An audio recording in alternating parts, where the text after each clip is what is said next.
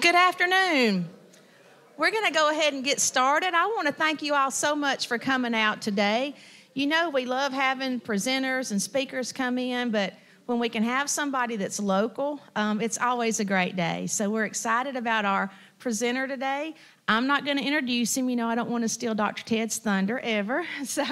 But I do want to let you know again, these programs would not be possible if we didn't have the support of First Bank of Alabama. And so I always just want to make sure that we thank them. And we got Mr. Chris in the back. Would not be a program without Mr. Chris.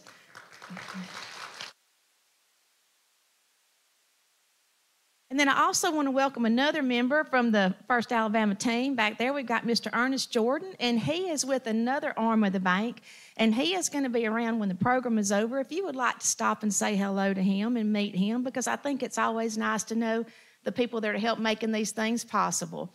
So again, today, also, Coosa Valley Coosa Valley Medical Center, y'all forgive me, with our cookies. It would not be the same if Hickory Street Cafe did not do our cookies for us. So thank them. Dr. Shirley Spears with the Comer Library Foundation. She is not here today, but she sends her love to everybody. And now I will turn it over to Dr. Ted because he is the best introducer ever.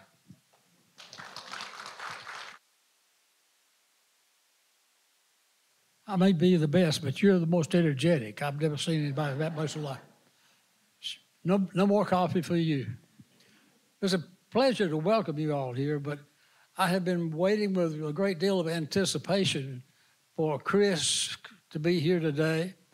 And I'll tell you what, based on my experience with him when he was a chief here, when he was a policeman here, but you look at this, and we hear about all the problems of defund the police and the thin blue line and what have you.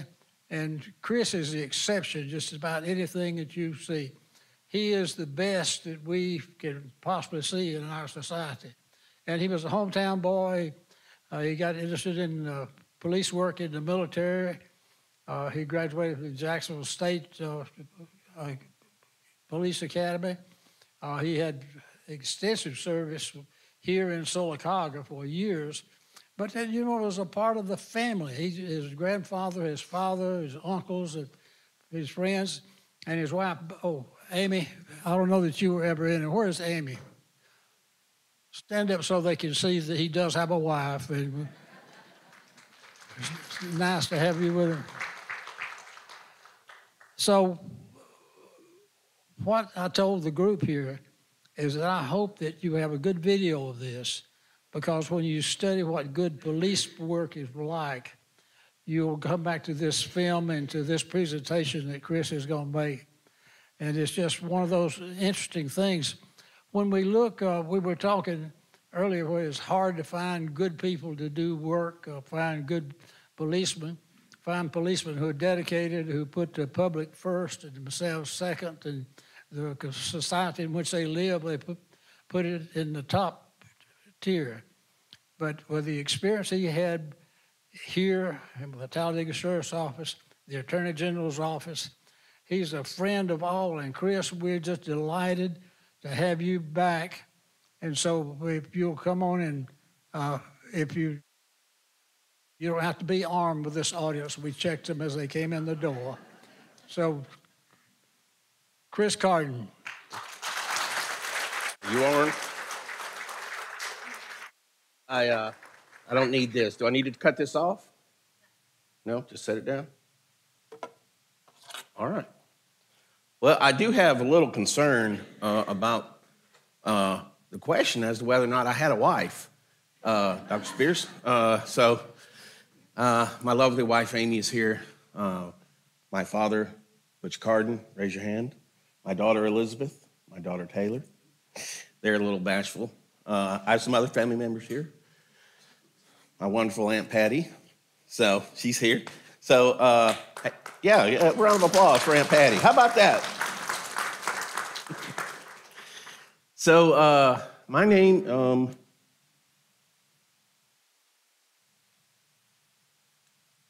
okay, technical difficulty. Oh, okay. So, this is a picture of me that my mother took in 1974. This is in Westland, Michigan. And my dad had to call the police because there was an 18-wheeler blocking our driveway. And this patrolman came in. He was wearing a leather coat and leather Bailey's cap, and he had on a Sam Brown belt that had a small stainless steel Rayovac 2-cell flashlight. And this was in the winter, so he saw that I had taken an interest in him and he handed me that flashlight. And you know how you can equate a memory to a feeling or to an emotion?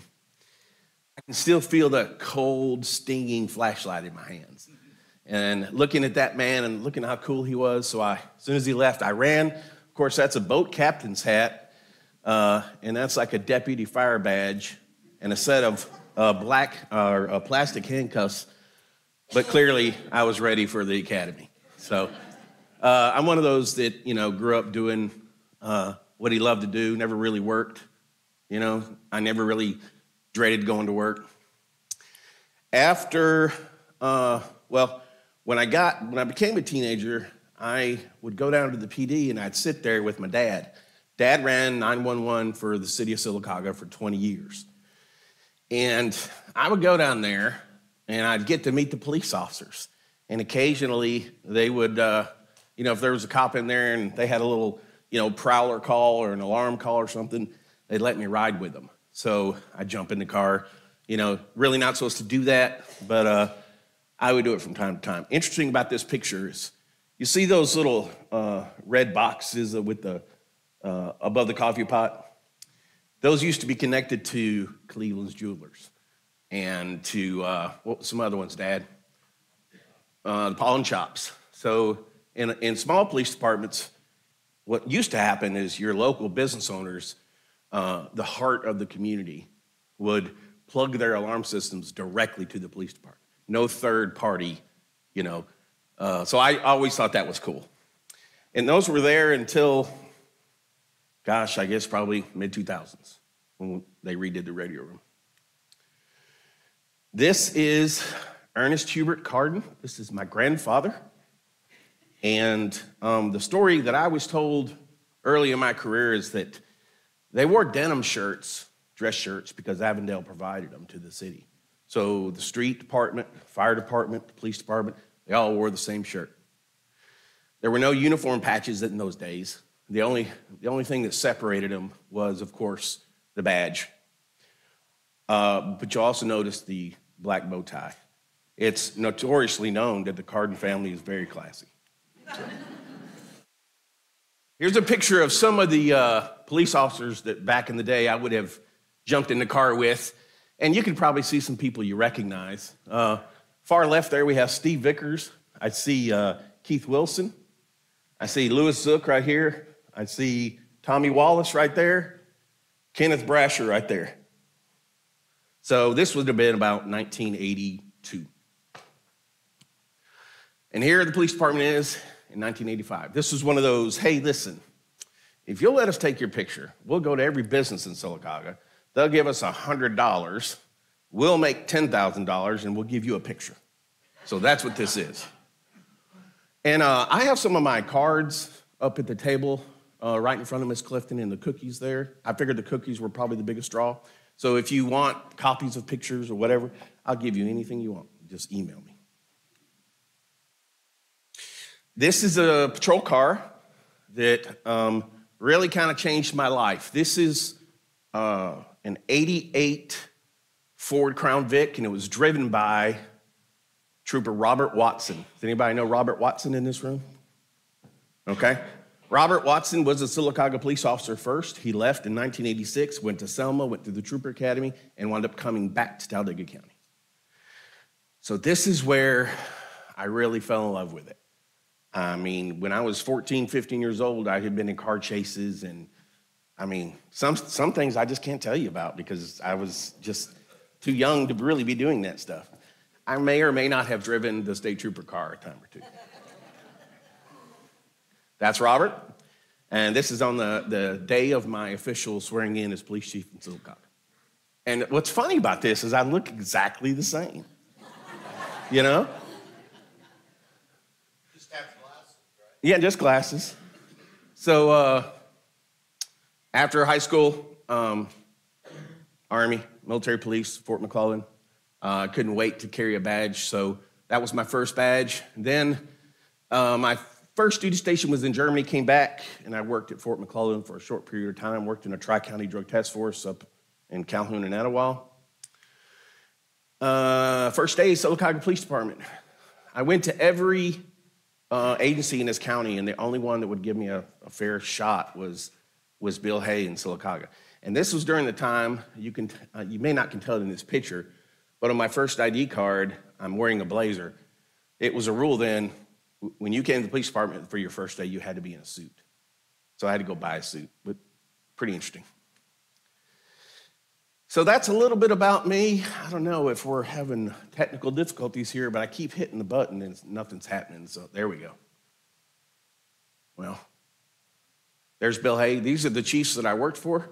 Bill Hay is the one that hired me in 1993, 94, and sent me to the police academy and really, gave me my start. The second chief I worked for, a lot of people may not remember this, but when Bill first left to go to retiring with the private sector, this is Lieutenant Alvin Kidd. He was the first black assistant police chief in the city's history, and he was the first black police chief in the city's history. Jesse Cleveland brought Alvin back when Bill Hay left, and he served as the interim police chief until they appointed Louis Zook as the next police chief. So in the eyes of APOST, which is the state body that governs law enforcement, police chief's a police chief. Interim doesn't matter. So Alvin Kidd was actually the very first black police chief in this city. The chief that I spent the most time with and mentored under and still love and respect and talk to as often as I can is Louis Zook. Louis left Sylacauga in 2011. That's when I became the police chief. And he went to Montgomery and became the statewide law enforcement coordinator for the Attorney General. So he represented the Attorney General to every single law enforcement officer in the state. A couple of my mentors also that were not chiefs, but should have been or could have been very easily. On the left there is Lieutenant Wayne Murchison. Wayne knows more about murder, robbery, and assault than anybody I've ever talked to. On the right is Kenneth Brasher and Jimmy Nail. Now, Kenneth Brasher is in the white, and he's doing what he always did, which was aggravating the fire out of anybody that was around him. So, now this picture right here, this will dial you back a little bit. We're looking at a young Marty Batson, soaking wet. He weighed about 100 pounds, but he was ferocious. Marty, in my opinion, Marty embodies Sylacauga Police Department. He really does. He represents so many different generations. Such a sweet man, real passive, wouldn't hurt a flea, just a great guy. So I miss him. We're going to talk now about the first police officer in the city of Sylacauga's history that was ever killed in the line of duty. And it's a sad, sad story. It's more than just his death that's a tragedy. But this happened in May of 1914. So this is Chief Sanford Perryman. Sanford Smith Perryman, he was born down in Fayetteville around 1876. He was named after his maternal grandfather, Sanford Vandiver Smith. Not only the first police officer to be killed in the line of duty and the first police chief to be killed in the line of duty, but as far as I know, or as far as I've been able to find, the very first police officer in the Sylacauga Police Department to ever go to college. And not only did he go to college, but he played football at the University of Arkansas. So he's a pretty good-looking guy, but he seems very small-statured. And I don't know what it is about those days, but pictures are different. It's almost like the photographers, right before they pulled the flash, and said, "Nobody smile." And then, like those old Civil War photos. We got to retake it because Wilson smiled, So anyways, I digress. So in 1900, he was living with his Aunt Frances Drusilla Smith in Texas. And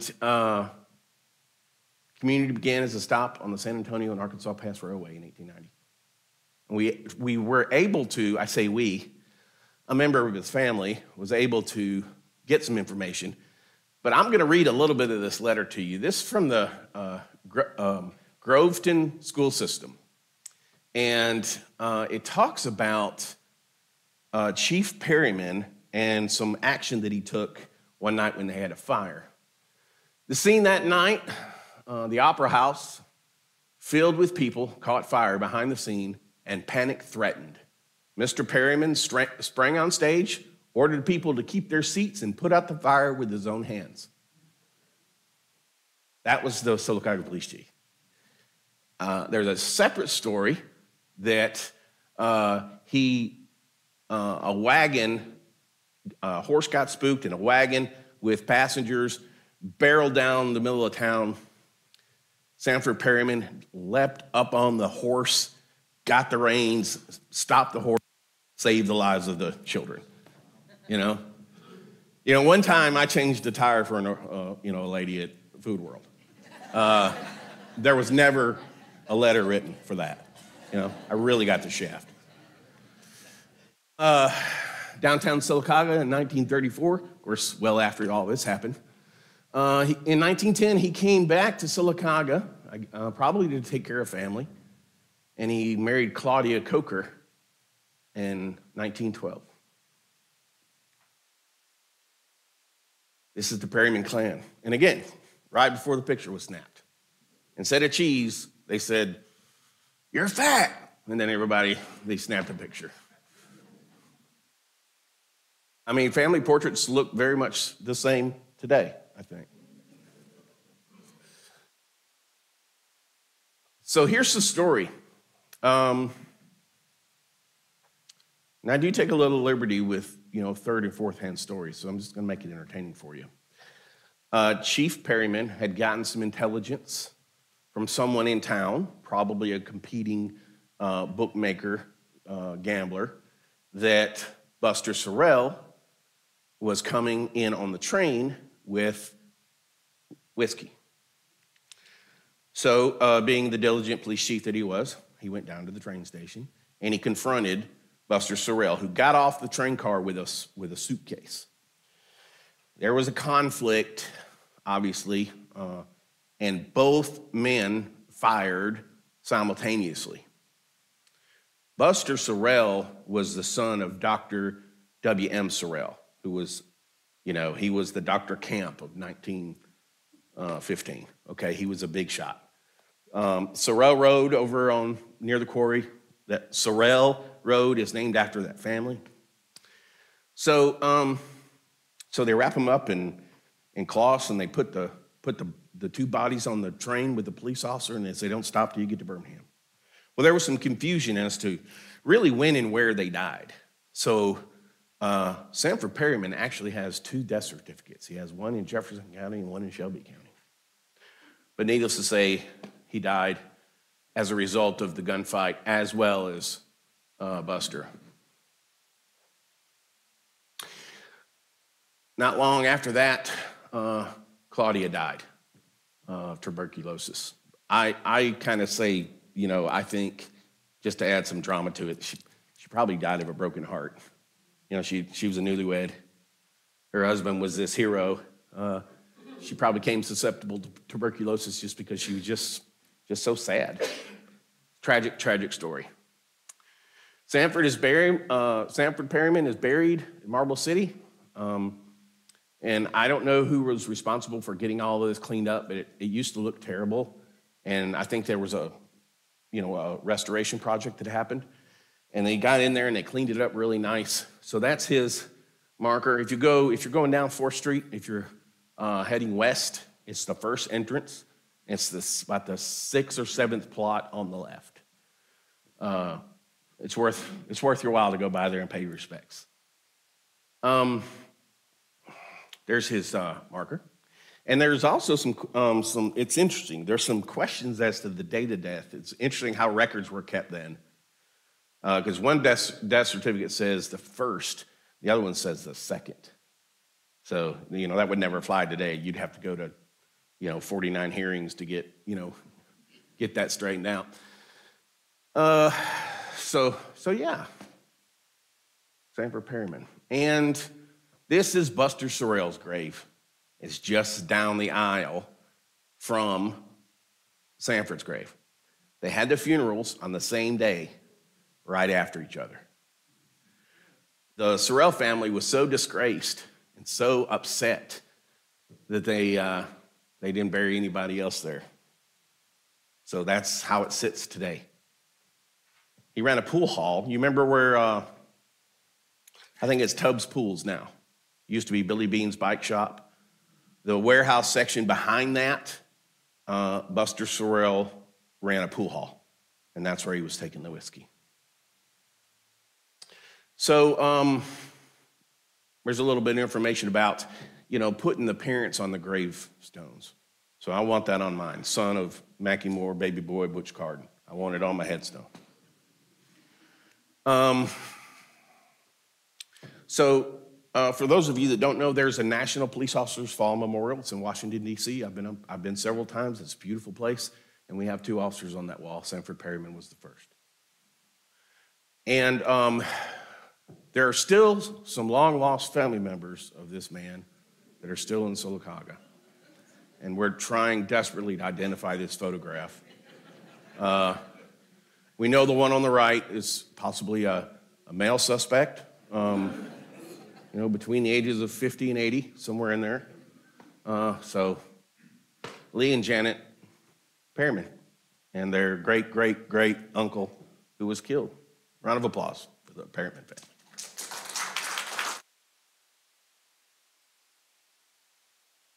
This one is a little bit easier to talk about, not because of the death, but because of the information that's available. So Rex Sanford was a wonderful young man and husband, and he was going to school at Auburn. He was working part-time the summer that this happened. He died in September, but the summer leading up to the killing, he was driving back and forth to Auburn. I don't know why he didn't just go online and get his degree. And that's what I did. It was easy. Password, boom. I don't know. Maybe Sylacauga Utilities didn't have their fiber up. So anyways, that's Rex on the right. It's my favorite picture of Rex. I think Rex was probably pretty popular with the ladies, if you know what I mean. He's a stunning, handsomely young man.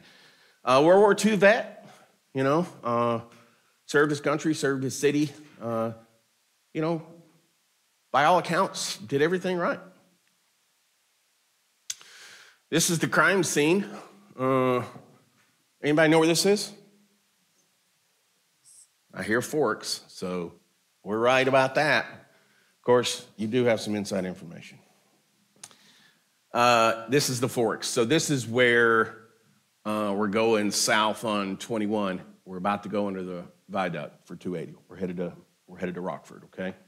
This is where the Forks Crystal is, what I would call the Forks Crystal, where Linda Alford was murdered in 1987. All right, this camper you'll see back here, the camper is on the left, the truck pulling it's on the right. There was a family asleep in that camper when the shooting happened, and that camper got lit up with bullets. The car that you can see closest to you is the police car. The car in front is a car driven by Joe Pate, and he had a passenger by the last name of Caldwell. There's what it looks like today. All right, you can kind of see over here where that camper would have been, okay, under the billboard. There's another angle, a little bit wider view. You can kind of see what's important in this picture is the closeness and the angle of the suspect vehicle to the patrol vehicle. Now today, in modern times, you would never park a police car like that because what's going to happen when your passenger gets out, he's exposed. But this is before going to police academies and all that kind of stuff. Now, this is another picture of the scene. The man with his hand on his hip is Alvin Rylant. Alvin Rylant is a family member of my grandfather. I don't know how, but he is. And Alvin Rylant was responsible for getting my grandfather on at the police department. The guy with his pants pulled up to his chin, which was the fashion fad of the day, that is Captain Neil Denny. Neil Denny was the passenger in the police car that night that Rex was killed. Another view of the Sylacauga Patrol Unit. Notice no door markings, just a siren on top. I always thought that was interesting. And it's a two-door. You know, you didn't have to really take people to jail back then. You know? My grandfather, Hubert, told me one time, in the old city hall that's, you know, used to be Tom Ogletree's house, and it's right across from the fire department, he said there was a set of iron steps in the back. It was not ADA compliant. And these iron steps went up to the top floor, which was the jail. And my grandfather told me that there was many a case, he did not use the word adjudicated, but he said there was many a case solved right back there on those iron steps. So you can imagine in the 30s and 40s, justice was handled a little differently in those days. Policemen were a lot more respected as well. Now, this shooting happened after law enforcement contacted Pate Caldwell 2 times. The shooting happened on the second contact. First contact, this is where Pate and Caldwell were parked. Denny and Rex pulled up and told them they had to leave. When they pulled in the parking lot, Pate tossed a weapon over the hood of the car towards the passenger side. Police pulled up. They have some back and forth. There's some, yang going on. But they're told to leave. Pate lived in Parkdale, down in Goodwater. So they shot out of the dirt parking lot and they went to Goodwater and they started drinking. When they pulled off, Neil Denny found the pistol right on the other side of those telephone poles that are in the ground. So he picked it up. Evidence was handled a lot differently in those days. If you found a gun or if you found money, you didn't know whose it was, so Neil threw it in the glove box. So they leave. They come, Pate and Caldwell go to Parkdale. They're having a cocktail. And Pate, also a World War II veteran, grabs a 1911 .45 Colt and says, "We're going to get our gun." So they drive back to Sylacauga, and they park where I showed you the first time by the camper. And Neil and Rex pull up, and when they do, there's a confrontation. It's basically, "Hey, where's my gun?" And Rex told Neil to kind of hang back. Neil was brand new. He had not been to the police academy. I mean, by modern standards, Neil Denny should have not been on scene for this incident, okay? He's not trained. He should have not been there. But he was, and he had to respond. So they told Pate, they said, "Look, you got to come down to the station, sign some paperwork, we'll give you your gun back." They're not going to tell the guy, "Well, your gun's in the glove box," So heated, Pate's under the influence, Rex is there, and boom. Who shot first? I mean, there's only 2 people that know. But Pate was convicted for killing Rex.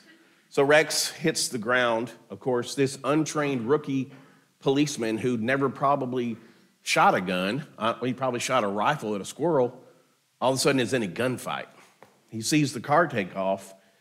He doesn't know to go to Rex and to apply a tourniquet and to pour in quick clot and to, do first aid. He doesn't know. He's scared to death, I would have probably, created all 3 forms of matter right there on the side of the road. I wouldn't have, it'd be terrifying. Think about that. So Neil sees the bad guys leave, so he jumps in the patrol car and he chases them. And that action, the action that he thought he was taking that probably all of us would have taken, stayed with him his whole life. And he was a sweet guy, and he was a good friend of mine, and his son is with us in the back. So thank you for your family service to the city. In World War II, when those boys came back, there was no PTSD. Think about your relatives that came back from World War II. They came back, they were cops, they were firemen, they worked for the city, or they drove a cab. These guys had no mental health treatment whatsoever. And Pate was a veteran, and he had some issues. Another thing that is terrible is you'll see this is a picture, again, of Alvin and Neil Denny. They're standing, recreating the crime scene. Okay? This is the morning after Rex was murdered. Okay? So you've got the person that was involved in the gunfight back at the crime scene less than 12 hours later reenacting. Do you think any of that is accurate? He doesn't know whether he's coming or going. There's a picture of the patrol car.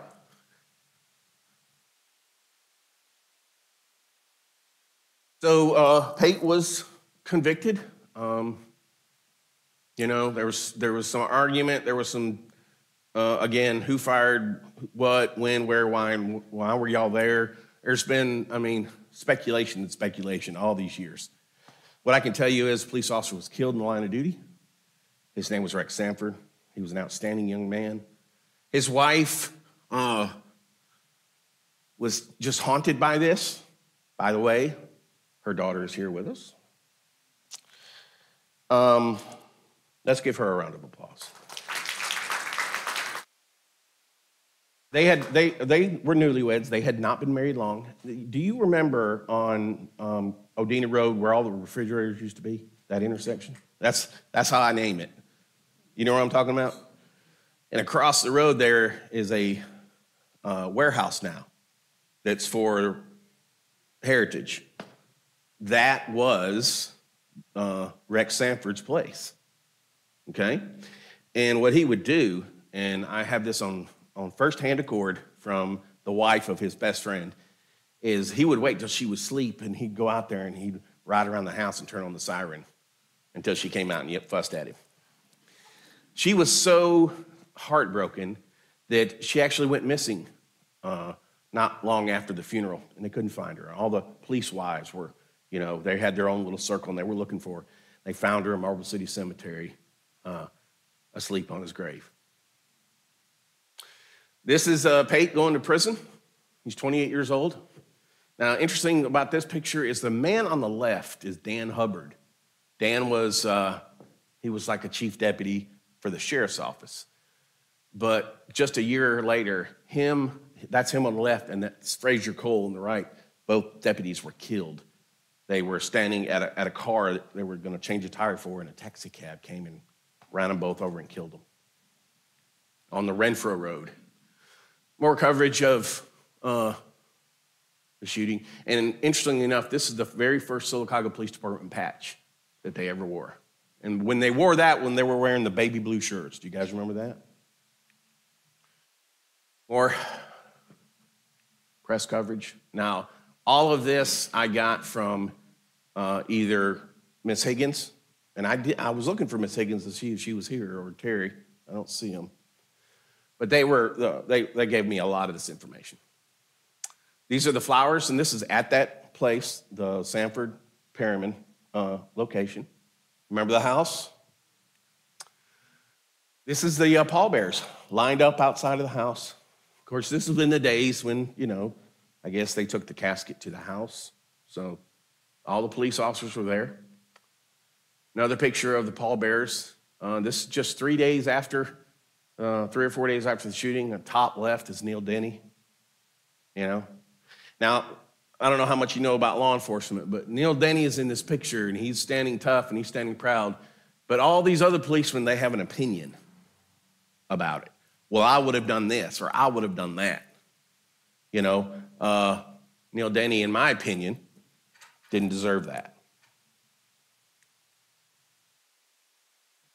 Another picture of the pallbearers lined up. You'll see 1, 2, 3, 4 up. You'll see the Alabama patch. That's the old state trooper patch. So you can tell not just Sylacauga officers came to the funeral. So the FOP worked together to form kind of a coalition to raise some money for Rex's son. This is a great picture of them. Of course, Leon Archer on the left, Connie Archer's dad. Right was Archer, right? Sprayberry. Of course, your mother, your brother, And we have Alan Sanders with the dark glasses, and then to the right is Mr. Brazil. And they're presenting a check to Miss Sanford for the education of Rex Jr., who unfortunately, oh, by the way, Rex Jr.'s best friend was Bill Roberts. But Rex passed away at the age of 14, 12, 13? 15. And he's buried next to his father. Here's a great picture of the police department back in those days, and there's Rex, top left. On the front, on the left, you have, of course, Red Ashcraft, and then here you have Alvin Ryland. Alvin was Red's deputy chief. There's Rex's grave. And he's also on the wall in Washington, D.C. Here's a great picture of a flag being presented. And I think this picture is cool because Beth Yates is in it. Jack White's in it. And, of course, Albert Higgins. And Alvin Kidd. There's the picture of the flag being hoisted.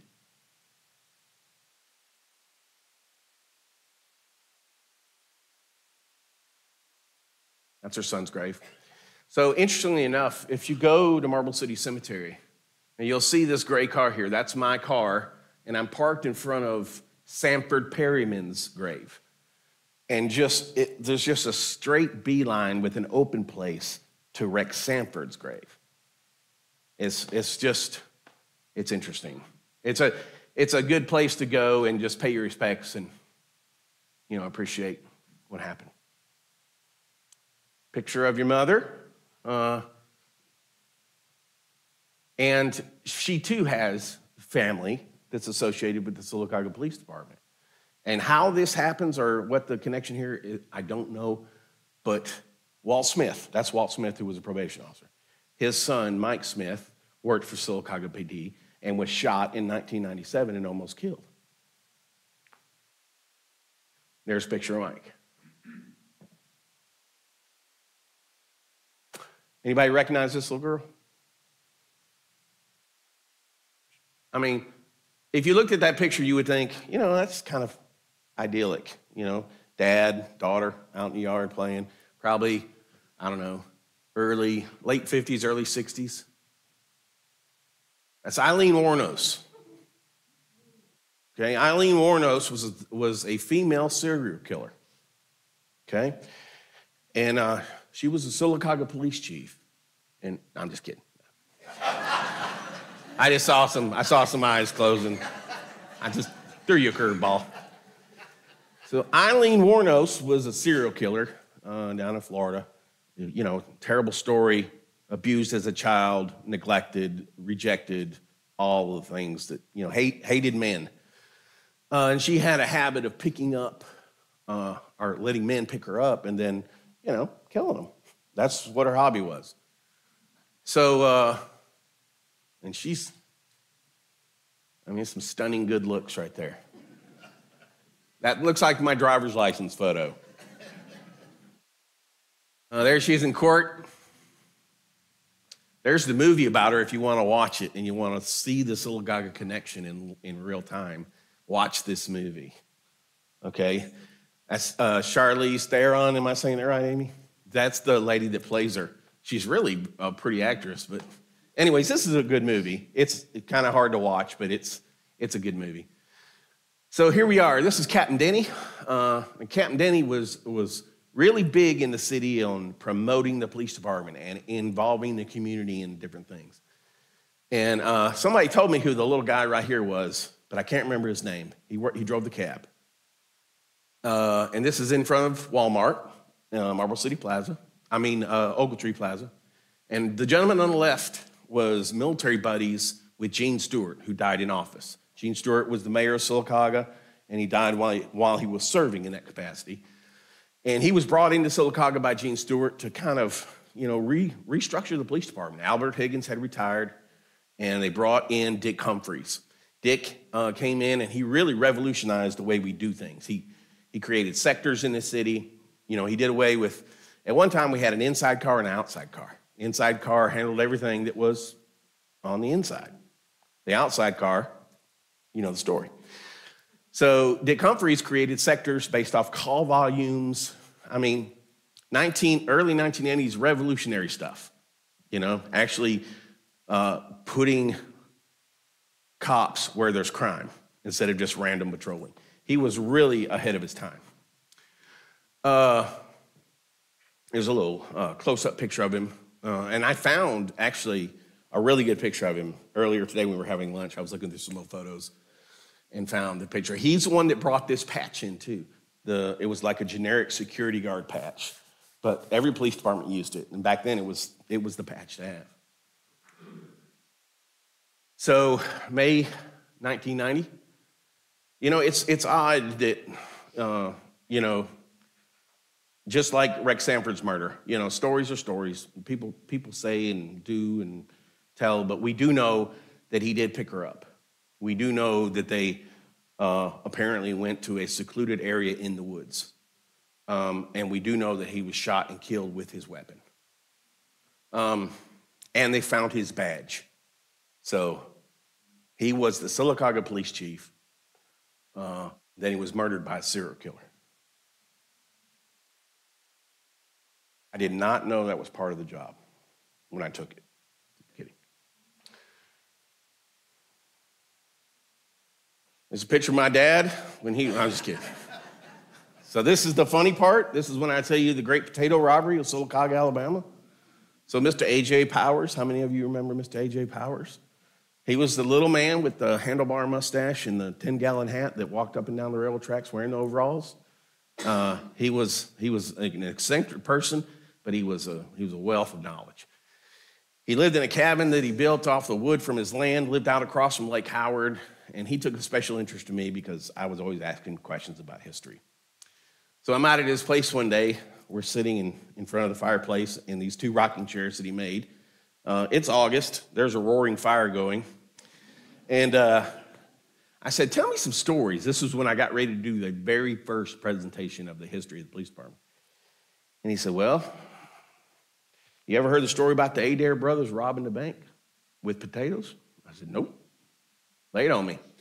He goes and he finds, now you've seen hoarders on TV. Well, he's a hoarder, but it's all newspapers. He gets up, this little bitty man, he goes back to this pile and he finds this row and it's not organized and he pulls this paper out and it's the paper. It's the Sylacauga Advance. It's during the Depression, probably 33, maybe 32, I can't remember exactly. He would not let me have it. And he would not let me take it to photocopy it. But I did read the article. And what happened, the Adair brothers, they lived down at Grimes Chapel. Depression, people are hungry, people are, trying to find work. And so what they did was they said, we're going to rob the bank. Well, this is about the time that John Dillinger had escaped from that Oklahoma jail with a bar of soap. You remember that? So you can see it in the movie Public Enemies. He took a bar of soap, carved it, looked like a pistol, and he escaped from prison. So light bulbs came on. So they took some potatoes, they carved the potatoes to look like pistols, they used iodine to stain them and to make them look authentic. They went to town and they robbed the bank that is right across from the library. Now, you know what the building I'm talking about? It's here, right? Right. So they go in and robbed everybody at Potato Point and took off with the money, and they went down to Grimes Chapel and started drinking and looking at their loot. And then the sheriff of the county at that time, and this is the cool part, because the article actually says the sheriff organized a posse to go down and apprehend the bank robbers. And later in the article, they call them bandits. So when I was police chief here, I used to slip words like that into press releases. I would say the bandits were apprehended, nobody ever got it. But funny story. So that's a little bit about the history of, where's she at? There you are. Another relative. This is Officer Hobbs. This is Gorsuch, First and Broadway, directing traffic.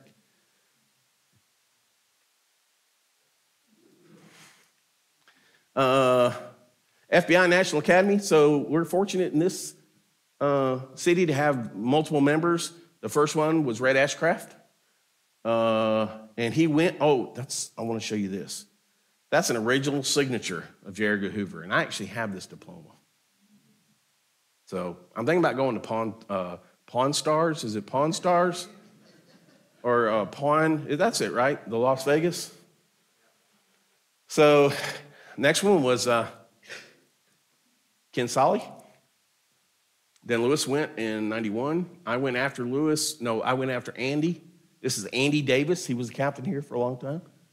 He's gone. I went in 2003. And Freeman went in 2006. And then Kelly went his first year as chief. So pretty cool. Something else that is special to Sylacauga and the law enforcement community. So this is a picture of the 5 law enforcement coordinators in the history of Alabama. The very first one is Bill Taylor. He's right here. He was appointed to this position by Jeff Sessions in the early 80s. And this is a very special position to be in because you're kind of the right hand of the Attorney General. And both Lewis and myself were both appointed to this position. So 2 Sylacauga chiefs, the only time that's ever happened in history to get that post. There's Keith Wilson. There's my baby boy, Butchie Boy, and his wife, Susan. Artie Batson. That's Paul Drake. You guys remember Paul Drake? He was a K-9 officer here, died of a heart attack while he was working here. This is cool. Let me show you this. Oh, there's the ID card for Hobbs.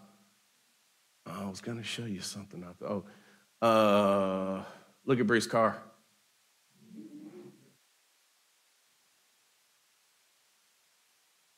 There's a particular picture I was looking for. I thought it was closer.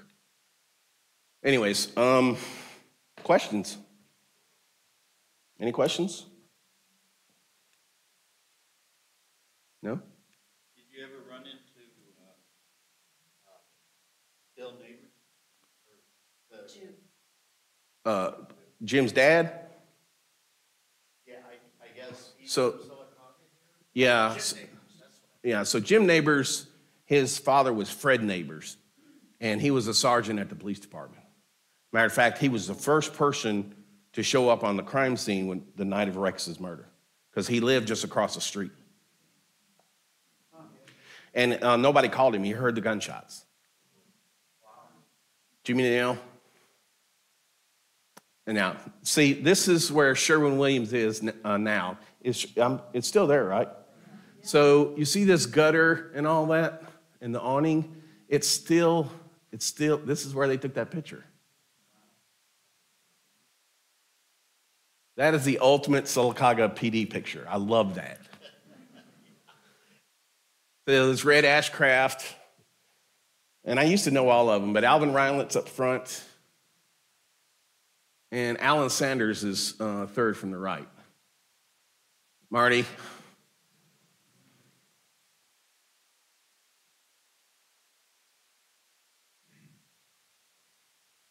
Cam Brasher. Steve Vickers. Sergeant Jimmy Parker. He was in a terrible wreck on 21 North in 1989. He was hit head on by a Hartsfield man, and he was nearly killed, but he continued serving. Eddie Collier. What's that captain's name? Oh, you used to wrench his finger. No. No, that's not. Hosey, Arthur Hosey. Sorry about that, Arthur Hosey. He had this weird habit of wrenching his hands like a deviant coming up with a plan. Another picture of Marty. Some more. There's Willie Kidd. You guys remember Big Willie?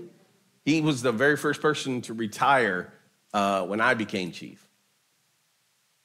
This is one of my favorite pictures of Neil Denny and the man in the back of the room and the governor at the time.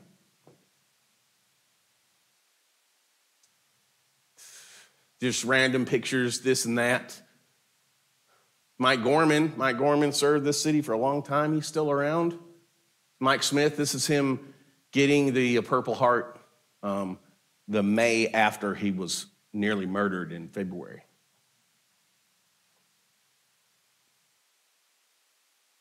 If you have a question, shout it out. I'm just flipping through these pictures. Yeah.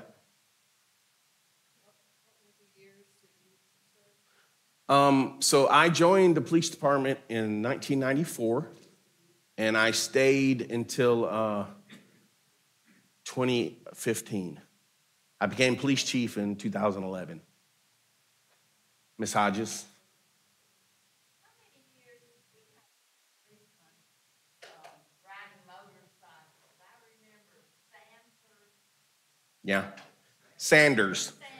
Sanders. Yeah. Yeah, he wrote there were 2 3-wheel motorcycles back in those days, and he rode it primarily, ruined his back riding it. And then Kenneth Brasher and Mike McLaughlin rode motorcycles in the late 70s all the way through, 1980, whatever, but the city, McLaughlin was renting a house from my dad, where my dad lives now. He went home for lunch, and the motorcycle caught the carport on fire. You remember about Sanders handing that lion cage down at Arnold's Cafe? I do now, and I got to hear this story. I don't know any more about it.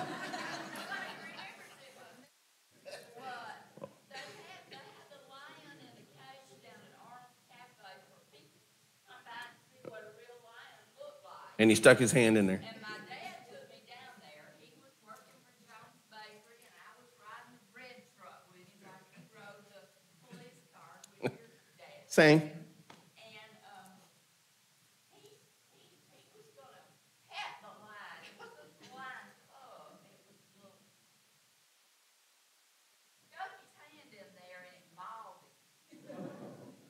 And everybody teased him about it. You know, my dad called him lion time. It's hilarious. Remember that story? I never heard that, but that will be added to the repertoire. I can assure you. Here's Neil Denny. I titled this picture "Standing Down the Klan." This is about 1984. The KKK came to Sylacauga and had a rally where they just stood out in front of stores, but they were not allowed to lower their hoods. And so the police responded by putting a policeman in front of every Klansman. There's Willie. This is the first Citizens Police Academy. That's Larry McConaughey. There's Neil Denny. Random this and that. Oh, there's a good picture.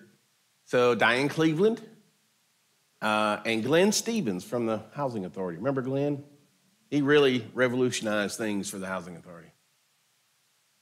And Linda Skinner.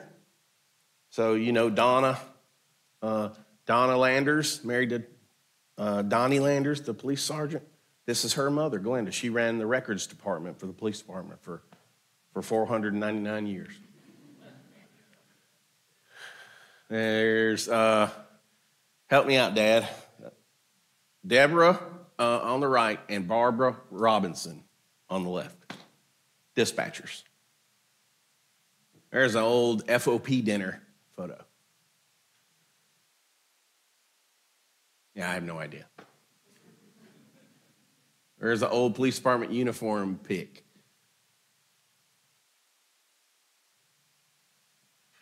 Dog catcher. Okay, so we don't have any questions. I guess we can wrap up. But before we go, I do want to thank my family for being here and supporting me and for giving me gas money to get up here. And so Amy and I live down in Gulf Shores.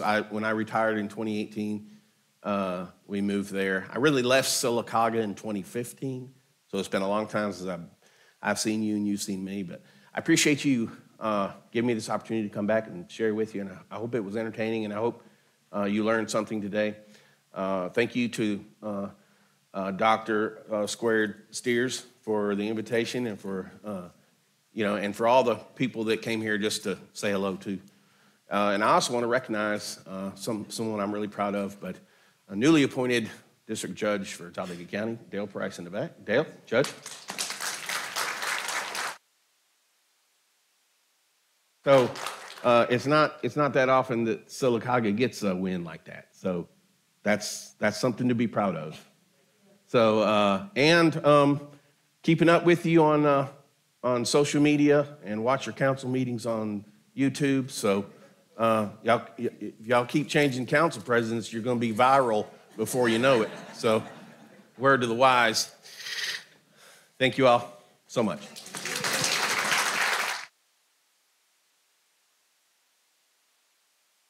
Thank you, Chris. I think Chris is a prime example of why we have so much history that we need to be saving. And so if you have anything you can add to his presentation or something you want to drop by the library sometime, something you think is unique, let us know. We'll be glad to get that to Chris. Thank you all so much for coming today. You know, next week we wrap up our Brown Bag series on Wednesday with Dolores Hydock. If you've been, you know she's fantastic. You don't want to miss. She's going to have a hard time following Chris, though. So I want to thank Chris again. And Amy, thank you for coming, Chris's family, and to all the special guests that came that had somebody in the presentation. Thank you all so much as well. Have a good one.